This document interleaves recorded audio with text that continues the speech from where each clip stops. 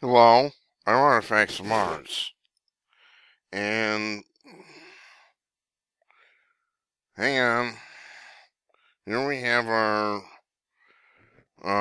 mad science update for today from one of the wackiest left-wing sites on the internet today, the Washington Post. Scientists say global ocean circulation may be vulnerable to shutdown, more vulnerable to shutdown than we had thought. Oh boy. See, if they're doing a political thing, they'd be getting a Snakes in the Grass update, but we're going to do mad science and with a side of mental disorder of liberalism, since these people are mentally disordered. Name of the author is Chelsea Harvey.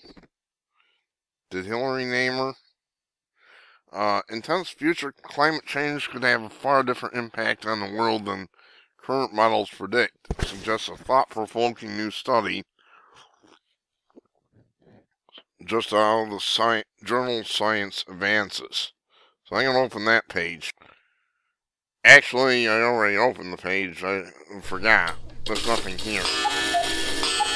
We got a 404 error.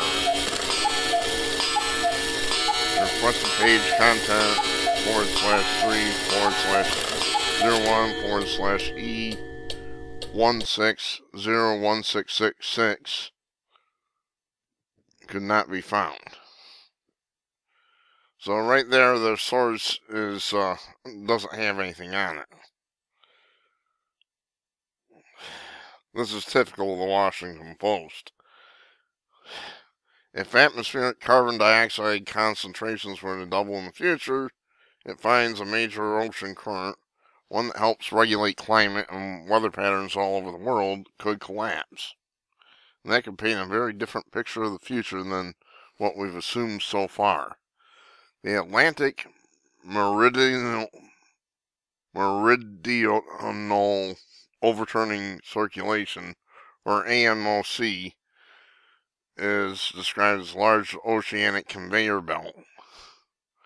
It's a system of water currents that transports warm water northward from the Atlantic toward the Arctic, contributing to the mild climate conditions found in places like Western Europe. In the North Atlantic, northward flowing surface water eventually cools, sinks down to the bottom of the ocean, and another current brings that cooler water back down south again.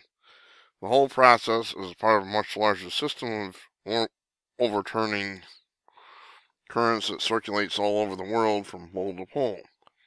But some scientists have begun to worry that AMOC isn't accurately represented in the current climate models. They're using models, they're not actually showing what's going on in this world. They say many models portray the current as being more stable than real-life observations suggest that it actually is. Really. Recent studies have suggested that AMOC is weakening, although there's some scientific debate about how much of this has been caused by human activities, how much by natural variations. Right, like I can go out there with a motorboat and change something? Come on. Nevertheless, authors of the new study point out many climate models assume fairly stable AMOC that could be affecting the predictions they make for how the ocean will change under future climate change. The climate's going to change no matter what we do. It varies year to year. Every single year it's something different.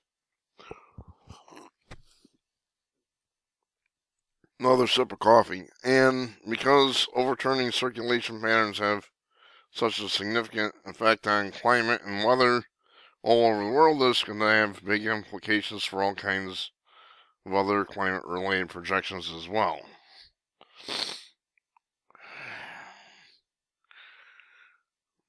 This is a very common and well-known issue in climate change models, says studies lead author Why Liu, a postdoctorate associate at Yale University.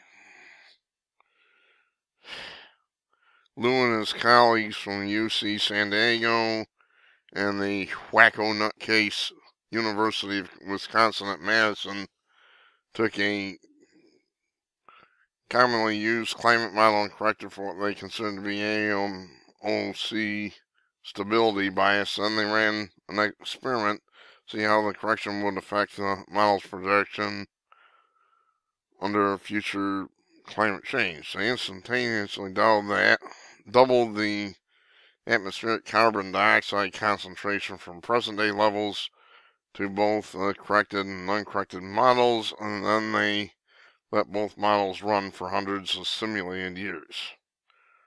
Differences were striking. In the uncorrected model, AMOC weakens for a while but eventually recovers.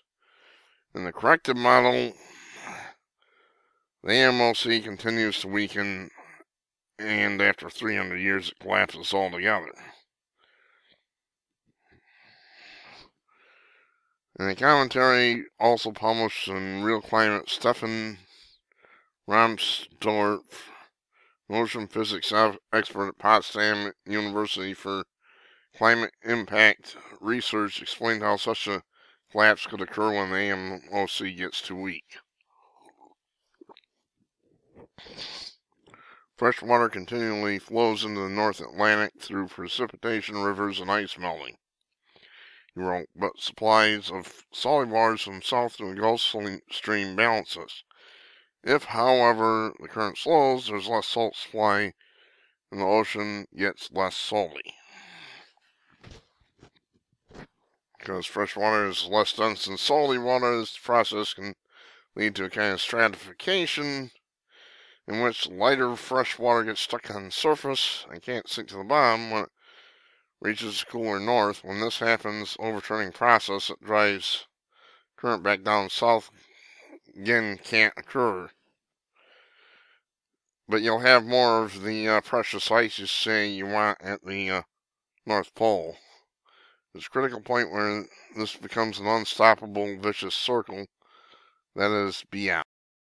That is bullshit. This is one of the classic tipping points in the climate system.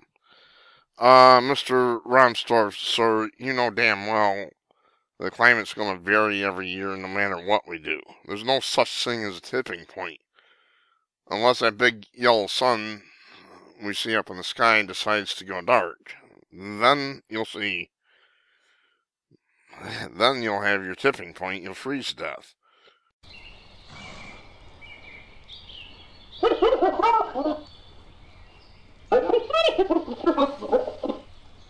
Or if it decided to go nova, you'll fry to death. Resulting climatic consequences compared to the uncorrected model are also dramatic.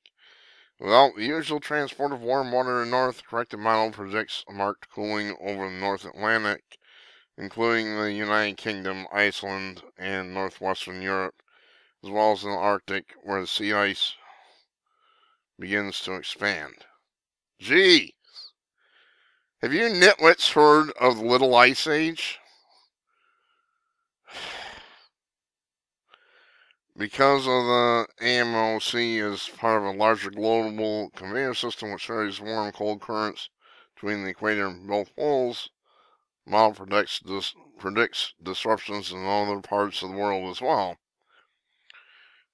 Without cold water moving back and forth again, the corrected model indicates stronger warming patterns south of the equator than was predicted in the uncorrected model, causing a polarization in precipitation patterns over the Americas. More rain going to places like northeastern Brazil and less for Central America. The model also predicts a greater reduction in sea ice from the Atlantic. Am I supposed to care about all this? We'll worry about this in 300 years. But it's under BS. They're talking about Europe going into another ice age. They've been in it before. It's called the Little Ice Age. Look it up. I guess you scientists haven't heard of this. Nor is this nitwit who writes, Chelsea Harvey, who writes from Washington Post. It was called the Little Ice Age. People were holding skating parties on the Thames River. And we've warmed up since then. That's true. At least for the most part. This is just utter BS. The whole global warming thing, I'm going to explain this one more time. This is called extortion, in case you don't know. What they're trying to do is they're trying to get all these countries pony up money and will protect you from mighty global warming in return. That's extortion. It's a variation on, you get the hoodlums who say, we'll help protect your store. Problem is, if you don't pay them their due, they beat the shit out of you. That's all this is. It's extortion. Is the climate going to vary? You betcha. Absolutely it's going to vary. And one other thing here. The carbon dioxide level isn't going to instantaneously double. And that screws their whole thing up right there. I'm Artifacts of Mars. This has been a mad science and mental disorder liberalism update. Thanks for watching.